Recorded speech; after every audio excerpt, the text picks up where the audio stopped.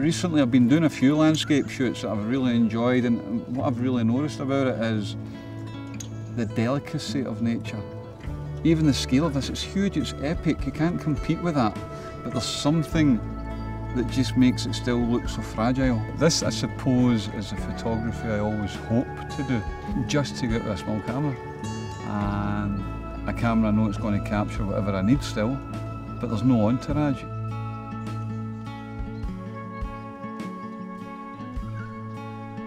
Another thing I love about the G3 is the area lenses.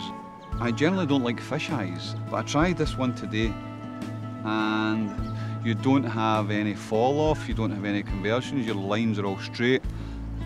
It's shockingly good, you know what I mean, it really is, and especially in this environment, you know, you've got these vistas.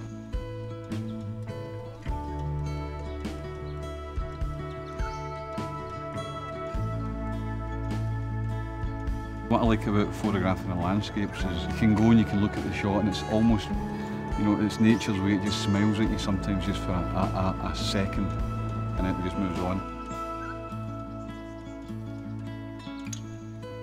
Another feature on here that allows you to be creative is the peripheral defocus.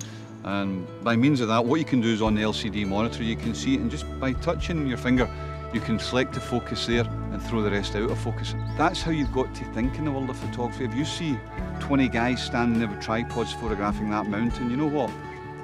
Walk down 100 yards and photograph that mountain from the other side. A lot of time I'm in a studio in New York.